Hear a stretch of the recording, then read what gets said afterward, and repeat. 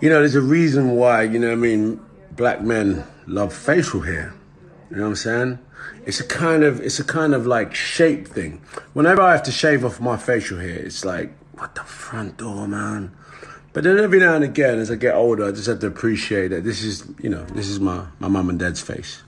And not only did they give me this face, but they gave me the facial hair and they gave me the brains behind the facial hair. So, but nah, man, I'm missing my shits right now. Real talk. I'm making a movie at the moment where they insisted, based on the, you know, special effects, that you have to shave it. But whew, struggling.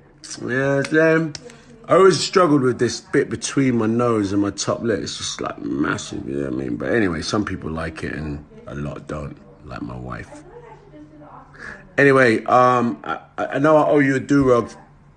I know I owe you a do-rags for, and I haven't done it.